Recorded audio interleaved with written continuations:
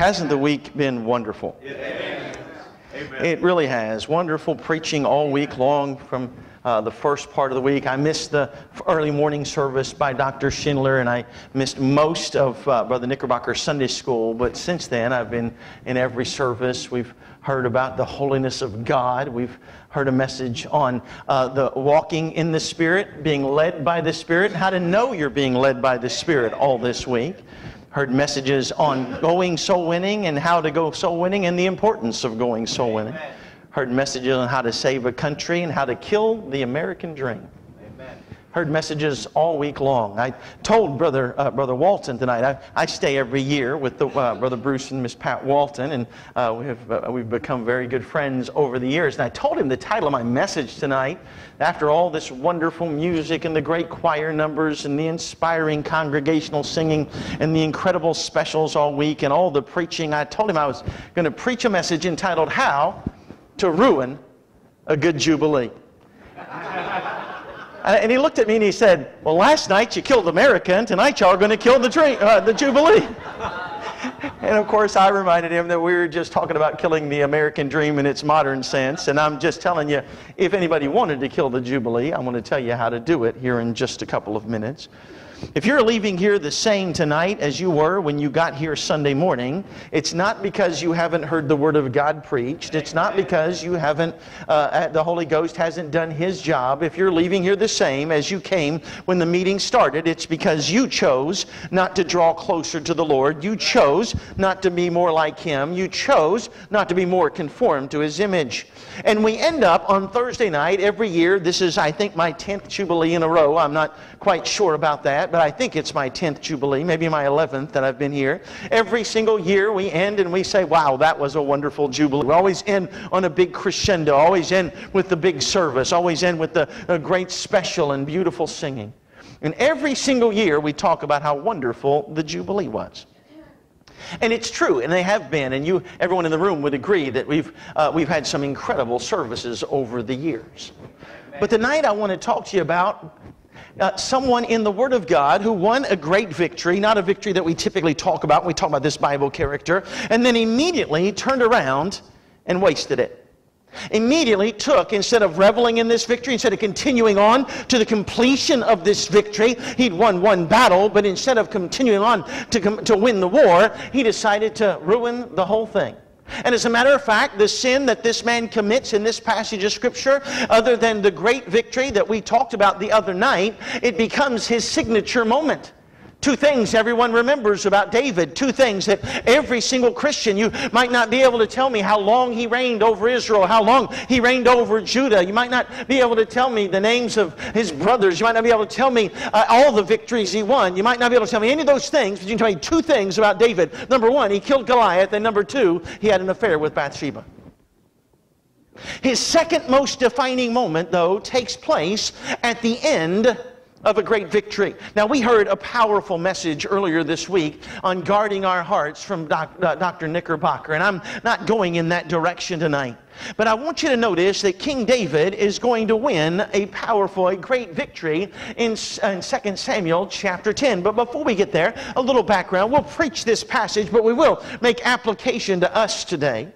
David was anointed king over the tribe first of Judah, and he did reign over Judah for 7.5 years. And then he was anointed over the 12 tribes. He's going to continue to rule for 33 years over the entire nation of Israel. And David proves to be as faithful and as true and as honest and as just and as wise as he has proven to be before he became king.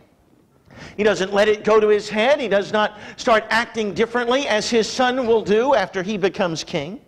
But David continues to win victory and victory after victory. In chapter 5 of 2 Samuel, he goes to the Lord. The Philistines show up to fight him. And David, rather than just putting on his armor and going out to battle, he said, Lord, should I go up? And the Lord says, go up. David goes up and defeats the Philistines. Later in the same chapter, he defeats the Philistines a second time. You get to chapter 8, you find him defeating the Philistines, then he defeats the Moabites, then he defeats a man by the name of Hadadezer, takes 1,000 chariots from him, kills 700 horsemen, and kills 20,000 footmen of Hadadezer's Syrian army in one battle. Then he turns around and defeats the Syrians a second time. Later in the same chapter, this time, 22,000 casualties of the Syrians are left on the battlefield. David has conquered and conquered and conquered and conquered. By the time you get to chapter 10, not only has he won all of these victories, but he's also turned around and found a member of King Saul's family for the sake of Jonathan that he can honor, that he can take care of, and he takes care of Mephibosheth. You also see David sitting there, and he begins, and we'll talk about this passage here in just a few moments, as he's sitting there taking a rest in his house made of cedar. He said, wait a minute, I've got a house, but God doesn't. And David begins the process and starts saving money, although he's not allowed to build it, of making plans to build a temple for God. He's already had the Ark of the Covenant brought back in to Jerusalem where it belongs. David, there's no other term to describe him in the early part of his reign than this one simple word, successful.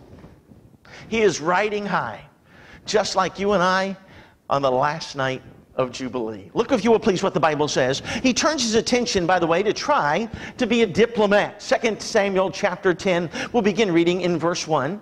And it came to pass after this, that the king of the children of Ammon died, and Hanun his son reigned in his stead. Then said David, I will show kindness unto Hanun the son of Nahash, and as his father showed kindness unto me. And David sent to comfort him by the hand of his servants for his father. And David's servants came into the land of the children of Ammon. And the princes of the children of Ammon said unto Hanun their lord, Thinkest thou that David doth honor thy father, that he hath sent these comforters unto thee? Hath not David rather sent his servants unto thee to search the city and to spy it out and to overthrow it? Now look up this way. In the next couple of verses, this man, this king of the people of Ammon is going to embarrass and humiliate this State Department delegation that David has sent to the nation of the Ammonites. And they're going to humiliate them. One thing they're going to do, they're going to shave half of their beards off, and they're going to do other things that we won't take the time to read. And then David comes and he meets with them. And he says, listen, you guys go to Jericho and you wait there till your beards grow back, then you can come back home, because they were embarrassed. And now David's not happy. Look down at verse 6, please, if you will. And when the children of Ammon saw that they stank before David, that means David wasn't very happy with them, was he?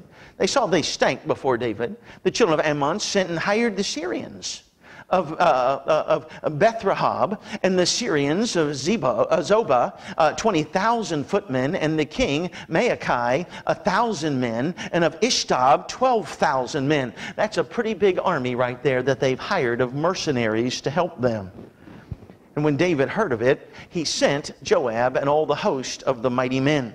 Now, we won't read the entire battle, but Joab and his brother Abishai divide up their forces. And Joab basically says, if the Ammonites get too much for me, you come and help. If the Syrians get too much for you, then I'll come and help. But when the Syrians, the hired mob, if you will, the mercenaries, saw the nation of Israel, they fled. And all of a sudden, the Ammonites are left by themselves. Now, I want you to skip down a few verses and watch what happens. Look, if you will, at chapter 10. We'll begin reading in verse 13. The Bible says, And Joab drew nigh, and the people that were with him, unto the battle against the Syrians, and they fled before him. And when the children of Ammon saw that the Syrians were fled, then fled they also before Abishai, and entered into the city. So Joab returned from the children of Ammon, and came to Jerusalem. And when the Syrians saw that they were smitten before Israel, they gathered themselves together, and Hadadezer sent and brought out the Syrians that were beyond the river. And they came to Helam, and Shobach, the captain of the host of Hadadezer, went before them. And when it was told David, he gathered all Israel together and passed over Jordan and came to Helam. And the Syrians set themselves in array against David and fought with him.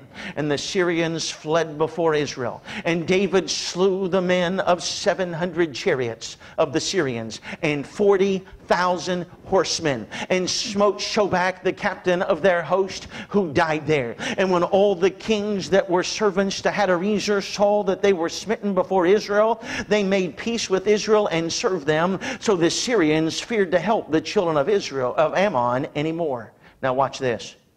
And it came to pass, after the year was expired, at the time when kings go forth to battle, that David sent Joab and his servants with him, and all Israel, and they destroyed who? The children of Ammon, and besieged Rabbah. But David tarried still at Jerusalem. And it came to pass in an evening tide that David arose from off his bed and walked upon the roof of the king's house. And from the roof he saw a woman washing herself, and the woman was very beautiful to look upon. How to ruin a good Jubilee. How to ruin a nice winning streak, we could put it that way. David has been almost indefeatable. I mean, no one has been able to come up with enough soldiers to wipe out David. If you just do the math that we've read about so far, at least 100,000 casualties have come at the fighting of the children of Israel. And now, instead of finishing the task, David is going to stay at home. David is not going to do what carries on the victory streak that he's got going. I'll tell you something, Christian. Instead, because we do this, do we not? We look at the Jubilee and say, that's the highlight of our year. What if we looked at the Jubilee and said, that was a good start? Amen. What if we looked at the Jubilee and said, that got something going that never stopped? Amen. I'm going to show you tonight, though, how to ruin a good Jubilee. Let's have a word of prayer. Dear Lord and Heavenly Father, we thank you for this evening. Lord, we thank you for our time again in your house. Father, I pray that you'll bless the message this evening. Have your will and way. In Jesus' name, amen. I want you to notice, number one, that he's just finished with an unbelievable victory. An unbelievable victory. It's not just the children of Ammon, it's all of the Syrians. I think the number there was about 27,000 Syrians that joined the children of Ammon. Children of Ammon had baited David, if you will. They had really started this thing. They knocked the chip off of David's shoulder, if you will, and now the battle is going to come to them, and they know there's nothing they can do about it. So what they want to do is get this conspiracy going, this if you will, these allies to come and make sure that they are so powerful that David wouldn't have a chance against them. That no matter how mad David is, he would be prudent enough to realize that the odds were insurmountable. I want you to know that there were great odds against them. The children of Israel, David, the Bible tells us a few verses a few verses before, that David had assembled 30,000 men. It seems as if David is going to be pretty well outnumbered here. The odds were stacked against them. You know, when you came to this Jubilee this year, and by the way, anytime you come to church, but we're focusing just on the Jubilee, the odds were stacked against you. I mean, you look around in the world today, and we look at a church like Capital Baptist Church, and we rejoice in what goes on here and how the Lord's blessed this church. But when you look at the city of Dover, Delaware, Capital Baptist Church makes up a pretty small minority, doesn't it?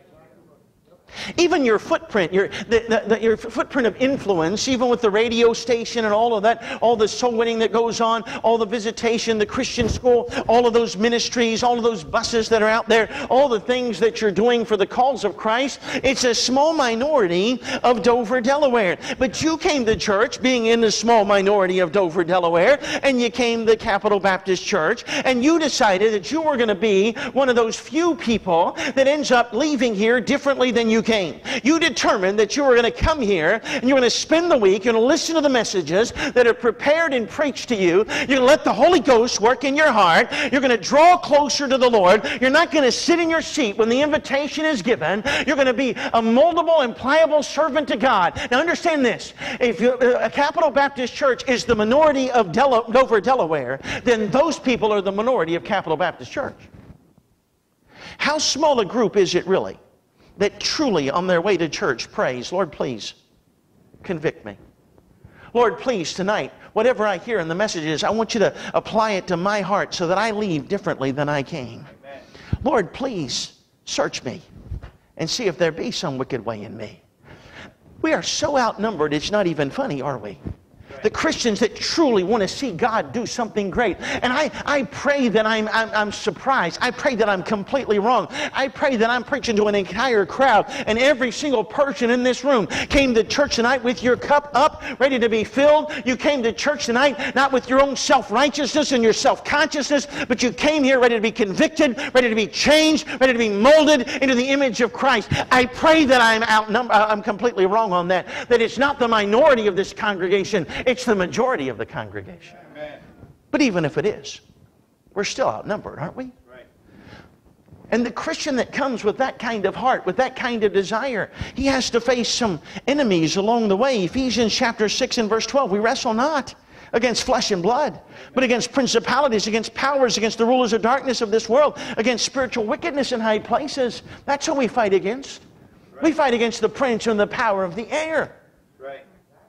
Bible, Paul describes it in 2 Corinthians chapter 4, verses 8 and 9. We are troubled on every side, yet not distressed. We're perplexed, but not in despair. Persecuted, but not forsaken. Cast down, but not destroyed. The simple fact is, Christian, we're outnumbered.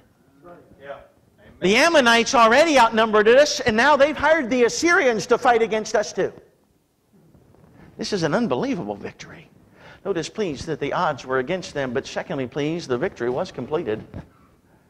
When the Assyrians flee, then David comes out, and the Syrians decide to attack. These same Syrians who had fled just a little while before decided they're going to attack. And not only did David wipe out all of those that were supposed to come against him, those mercenaries, you'll notice the number that David defeats is almost double the number that came out to fight with the Ammonites. In other words, if the Ammonites and the Syrians had not fled, David would have defeated all of them too at the same time. What a victory. And now the Syrians say, all right, you Ammonites, I'm going to make peace with David. It made sense for them to make peace with David, didn't it? Amen. I'm going to make peace with David, and if you want to fight David, you're on your own. And they won't even stand with them anymore. What a victory. Isn't that the same victory we have? If you were that person that came, or that group of people that came, and you wanted to be different, and you wanted to change, and you wanted to be more like Christ as this week went on, and messages have spoken to your heart, and you've been here for every message that you could be here for, and you're going to leave here differently than you came, that's a great victory, isn't it? Amen. I mean, we can relish in that, can't we? As God's people, can't we step back just a little bit and say, praise the Lord, I'm more like Christ than I was when we started this thing? Because greater is He that is in you Amen. Than he that is in the world. 1 John chapter 4 and verse 4. That which is born of God overcometh the world. And this is the victory that overcometh the world, even our faith. 1 John chapter 5 and verse 4. Psalm 135 and verse 6 says this, whatsoever the Lord pleased, that did He in heaven and in earth, in the seas, and all the deep places. Psalm 115 and verse 3. Our God is in the heavens. He hath done whatsoever He pleased. I love what He told the disciples in John 16:33. In the world, ye shall have tribulation, but be of good cheer. Amen. I have overcome the world. Amen. Listen, Christian, it's an amazing thing when we realize, because we don't always realize this. We spend so much time looking at those that are on the broad way that leadeth to destruction, that we fail to look around at those that are on the narrow way that lead to life everlasting. And every now and then, just every now and then, we'll realize once again, afresh and anew, that our God is bigger than all that the world has put together. And we'll realize that drawing closer to Him is in and of itself its own reward. We don't draw closer to Him so we'll get another crown. We don't draw closer to Him so that He'll pour out His blessings on us. No, those are byproducts. We draw closer to Him just so we can draw closer to Him. Amen. Look at this, please. This is an unbelievable victory. David should be ready to go now and wipe out those Ammonites. Don't you think? I mean, here they are. They've humiliated his delegation. They've hired the mercenaries. David's destroyed the mercenaries. And now it's time to go get the Ammonites. Now it's time for them to rue the day that they ever touched David's men. Now it's time for David to flex his kingly muscle like he's done against the Philistines and the Moabites and the Syrians and everybody else throughout the course of his reign. And now it's the time when kings go forth to war. Notice number one, we saw an unbelievable victory. Number two, we see an unscheduled vacation. We see an unscheduled vacation. It came to pass after the year was expired, at the time when kings go forth to battle, that David sent Joab. David doesn't go. David doesn't lead the armies. David sent Joab. This is an unscheduled vacation. Notice first thing about this, though, he was lax. He wasn't where he was supposed to be. He was supposed to be in the battle. Kings went forth to war, David stayed at home. Kings went to battle, David took a nap. The king slept in tents in the fields, David slept in the palace. I'll tell you something, Christian. David, because he's not where he is supposed to be, one thing is certain. He will not see firsthand the victory if the victory is won over the Ammonites. It's an impossibility. David will hear it from servants. David will hear it from Joab maybe after the armies come back. He will not see firsthand what God can do when God flexes his muscle. He's not where he's supposed to be. Here's what happens after a week of meetings like this. You've been here, maybe some of you every day. Maybe some of you have been here for all 5 messages every day, Tuesday, Wednesday, and Thursday, here Monday night, all day Sunday morning. And then Sunday comes around, and you're going to decide to stay home Sunday night. You're going to not be where you're supposed to be. It's simple. Brother Fox actually mentioned the verse, Hebrews chapter 10 and verse 25. Not forsaking the assembling of yourselves together, as the manner of some is, but exhorting one another, and so much the more as you see the day approaching. I know this is simple. I know this is not deep theologically, but understand this. You're supposed to be in church. Yeah. You can't see God work in the New Testament church if you're not in the New Testament church. You wonder how people can 1 year be a part of the Jubilee and working in the kitchen staff and going on visitation on Wednesday, and 2 or 3 years later they don't come to church and they have nothing to do with church? You know where it started? They stopped coming to church. I don't know if I told this story, but I know I told it to the preachers. I don't think I've told it here at the church. But we were walking out of a place called McAllister's Deli. It was me and my wife and my pastor, Kevin Broyhill, and his wife, Lori. And we'd gone out to lunch together. And as we walk out, a man comes walking up to Pastor Broyhill. He has a name tag hanging around his neck, a lanyard hanging around his neck, and it's turned around backwards so he cannot see the picture on it. And he walks up. He doesn't know me from Adam, thank goodness, but he walks up to Pastor Broyhill. He says, "Hey, Pastor." And it was one of those moments, you've seen things like this before. I could tell immediately that Pastor Broyhill had absolutely no idea under the sun who this man was. It was like, "Hey, you? How you doing, brother?" And he's shaking his hand, and the guy says, "Well," he said, "Pastor, I used to come to your church, but I quit going there in 2011. He said, "Since then, I've had 4 heart attacks. He said, "My wife left me and she took our children. I lost my job. I lost my house." About that time, that thing around his neck turned around, and it was an actual, what they call a panhandler's license for the city of Winston-Salem, North Carolina. In other words, he had the license to beg. And he said, "And I actually live in that van sitting right over there now." Now, my pastor had no idea what to say. It's a good thing I'm not a pastor. I had no clue what to say. I know what I would have wanted to say. I'll tell you that in just a second. So my pastor's standing there, and he looks at him. He's trying to come up with something, and he actually says this. He says, "Other than that, is everything going okay?" Other than that? What is there other than that? You lose your family, your job, your health, and all your money, and you lost your house. I mean, what's the guy supposed to say? "Yeah, this belt looks good on me."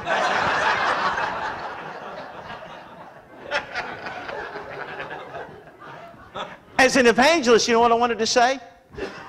I guess you should have just stayed in church, shouldn't you? Say, "Brother Harper, would he still have his wife, and he wouldn't have had those heart attacks? He'd still have his job, and he'd still have his house?" I can't tell you that if he'd have stayed in church. What I can tell you is he'd have had about 700 people praying for him every single Sunday. That's right. Amen. My own family, my mom and dad.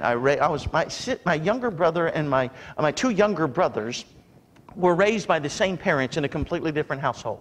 Our family was in church Sunday morning, Sunday night, and Wednesday night. I went to Christian school all of my life except 6th grade when Dad was stationed in Fort Huachuca, Arizona, and we had to go to the Dodge School there on post. I was raised in church every time the doors were open. Shortly after I went away to Bible college and my sister went away to Bible college, my mom and dad got out of church.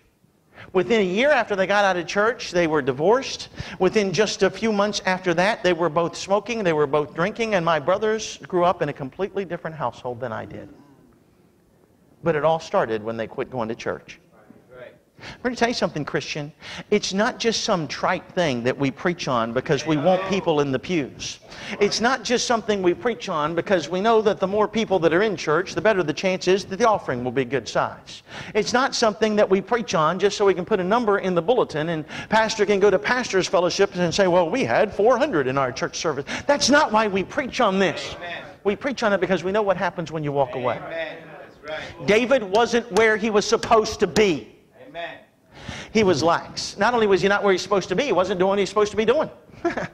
He's supposed to be leading the armies. He's supposed to be saying charge. He's supposed to be ordering people and devising strategies. David doesn't have a sword, he's got a pillow. Right. He's not doing what he's supposed to be doing. What are we supposed to be doing, preacher? The same things you hear preached every single time you come to church. Study to show thyself approved unto God, a workman need not to be ashamed, rightly dividing the word of truth. 2 Timothy chapter 2 and verse 15, meditating on the word day and night, that thou mayest observe to do according to all that is written therein. Joshua chapter 1 and verse 8, or hiding God's word in your heart, that you might not sin against him. Psalm 119 and verse 11. Those simple things that every single Christian knows that they're supposed to do, but so few Christians do. You want to make sure you never lose right after you win a battle? You want to make sure that the Jubilee isn't the highlight of the year, but a good start that gets built upon? You want to make sure that the decisions you made this week last, and you don't have to make the same exact decisions a year from now at next year's Jubilee? Stay in church, stay in your Bible. Amen. Oh, Brother Harper, that is way too simple. Is it really? If it's that simple, then why doesn't every single Christian do it? If it's that easy, then why don't we have an entire congregation in every church in which I preach where everybody goes to church every time the doors are open and reads their Bible every single day? Why is it that the minority of Christians actually pick up their Bible on a daily basis? Pray. 1 Thessalonians chapter 5 verse 17, pray without ceasing. The Lord spake a parable unto them to this end, that man ought always to pray and not to faint. Luke 18 and verse 1. 1 Chronicles 16:11, seek the Lord in his strength. Seek his face continually, over and over and over. The Bible says to do that. Brother Harper, this is just elementary stuff. You know, some of us probably need to graduate from elementary school. Amen. You want the decisions you made to last until next year?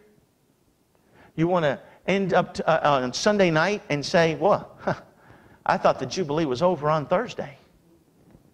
But we still had it on Sunday here at Capitol Baptist Church. Yeah. Let me tell you something. Brother Knickerbocker and Brother Beal and Brother Fox and Brother Schindler and myself, we didn't just show up with the power of God in our Jubilee folders. Jubilee doesn't end when we walk out unless you let it end when we walk out.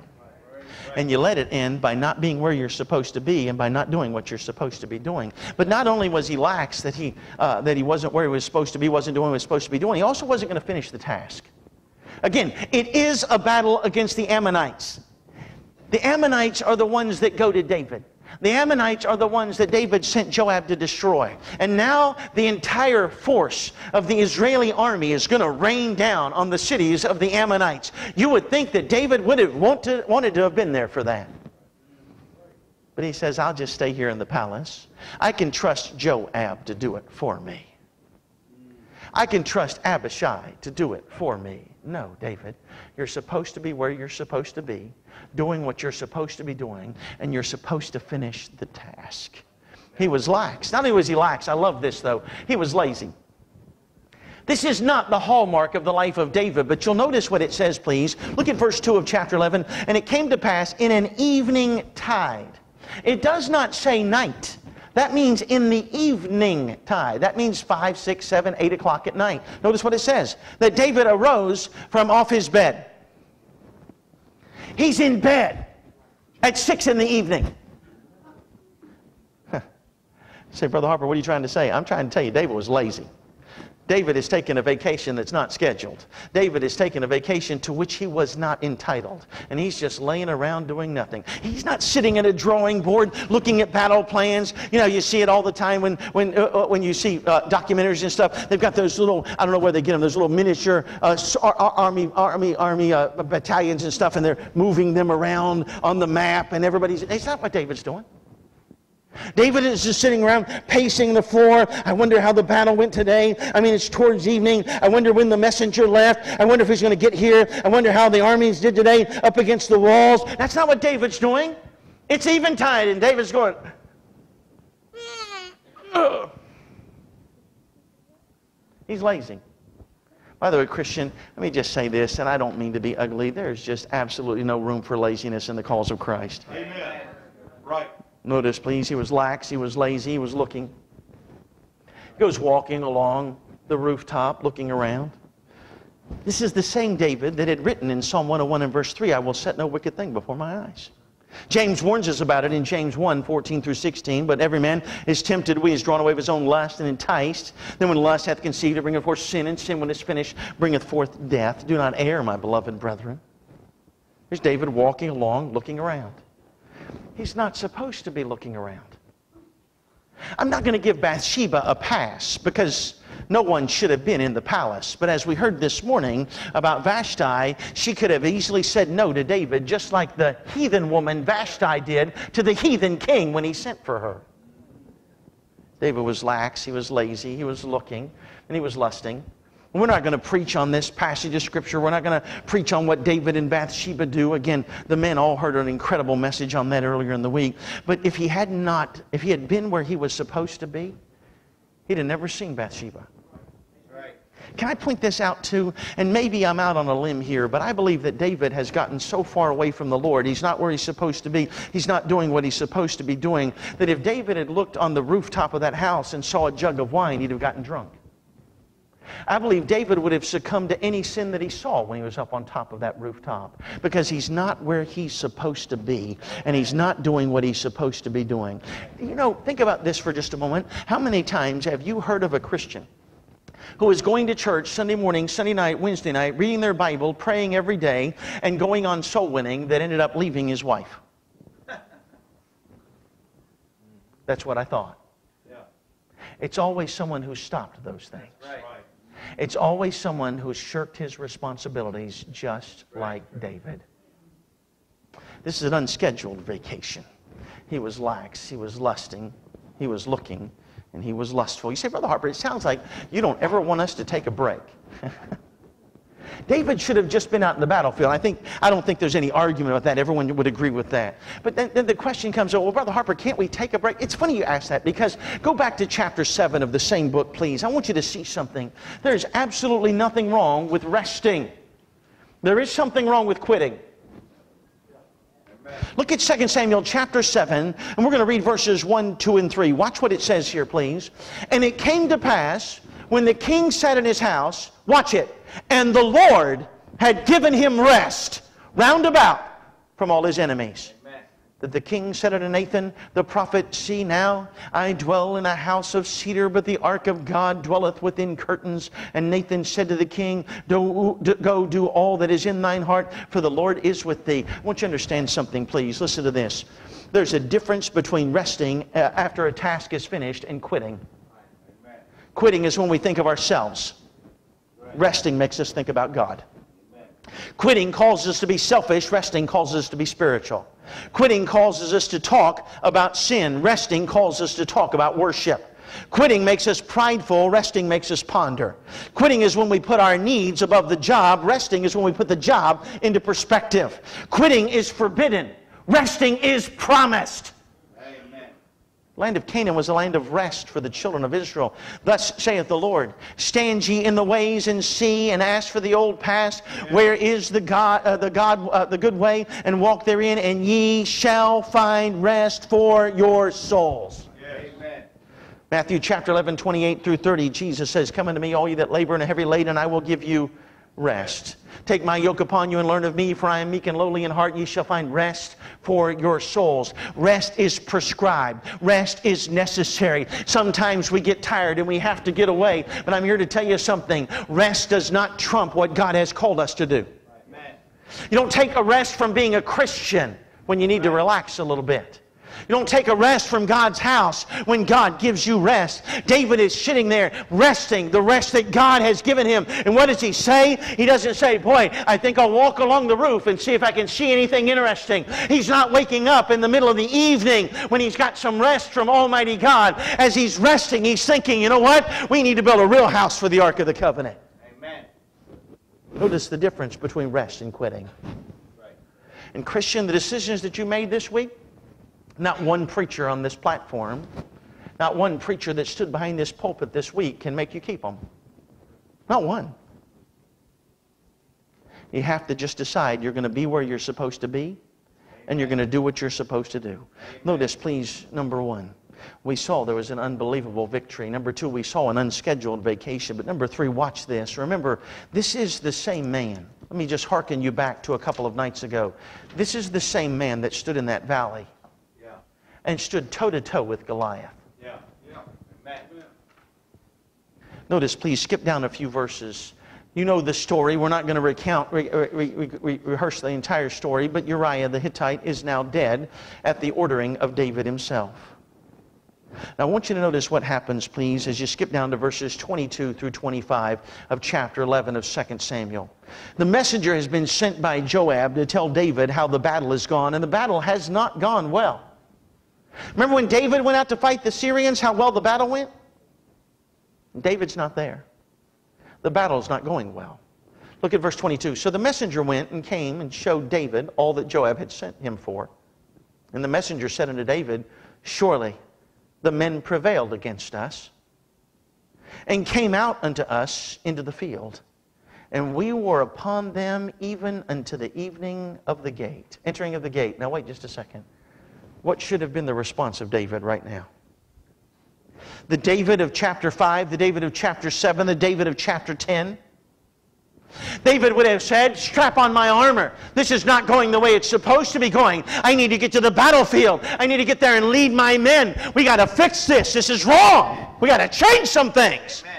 We got to take the battle to them instead of having them take the battle to us. They were attacking the city, and not only had they been driven back from the walls of the city, the people of Ammon had become so brazen and so bold, they opened the gates of their city and attacked them at the gate of their own city. Instead of sitting in their defensive position against Israel, they're attacking. That's not what's supposed to happen. Right. David should have been furious. He at least should have been moved. His first question should have been, how many men did we lose? How many people died today? Is Joab okay? How about Abishai? Shouldn't that have been what he asked? But I want you to notice how uncaring this man's vision is now.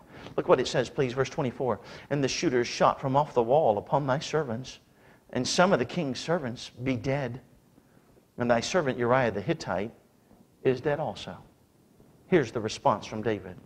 Then David said unto the messenger, thus shalt thou say unto Joab, let not this thing displease thee.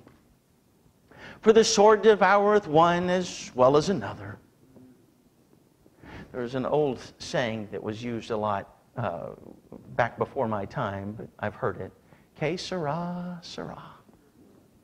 No big deal. Somebody has to die. It is war. Notice what he says, please. Make thy battle more strong against the city, and overthrow it, and encourage thou him. That doesn't sound like the David we know, does it? It doesn't sound like the David that says, after I kill Goliath, I'm coming to get you guys too. That doesn't sound like the David that they sang when he came in after behaving himself wisely and coming in and out in front of the people. Saul has slain his thousands, and David his tens of thousands. You hear no concern whatsoever. You hear no compassion whatsoever. I want you to notice three things quickly, please, about this uncaring vision. First off, he was concerned only with himself.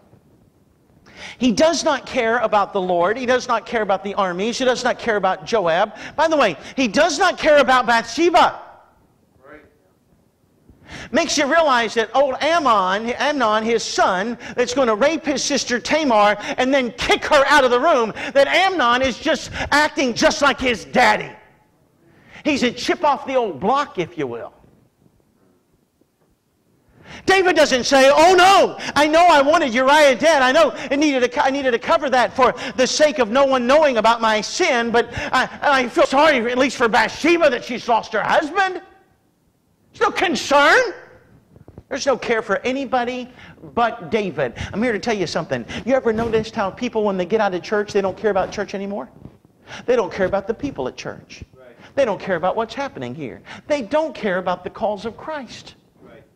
They don't even get excited when they hear what's happened at church.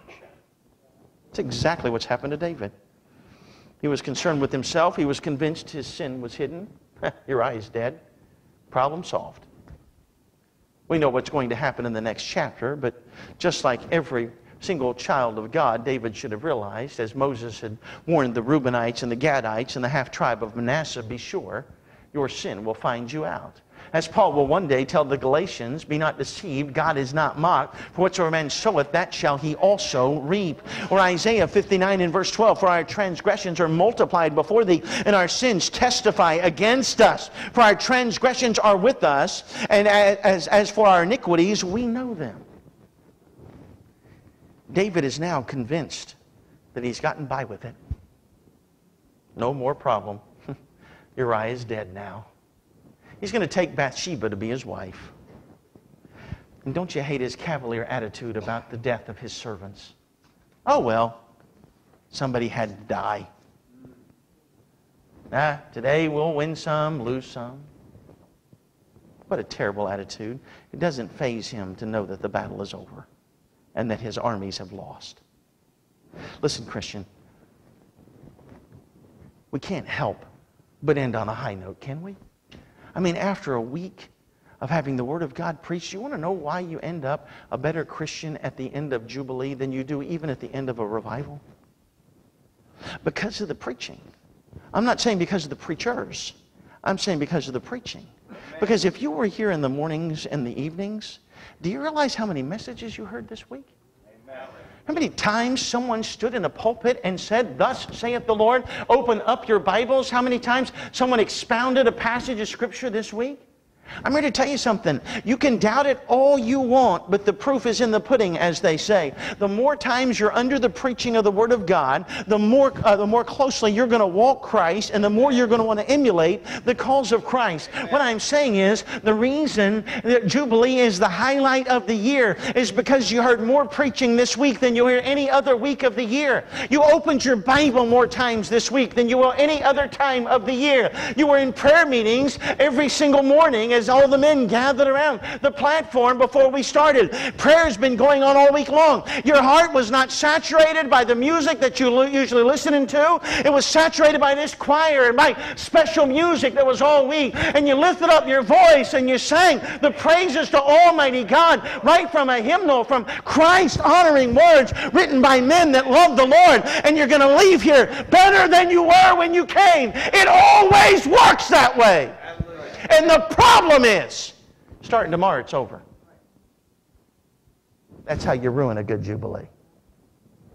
But if tomorrow you wake up, and I'm not suggesting you sit all day in your house and go from sermon on YouTube to sermon on YouTube to sermon on YouTube. I'm not suggesting you have to have 5 messages a day to stay right with God. What I am saying is, if you open your Bible tomorrow and you read it tomorrow, and you study it tomorrow, and you meditate on it tomorrow, and you get alone with Almighty God, as we heard a message on prayer earlier today that was so powerful. You get alone with Almighty God, and you seek His face, and you seek the will of Almighty God by following the leading of the Holy Spirit in every area of your life, and you determine that this is not just the best week of the year. This is the normal week of the year. Amen. Yeah.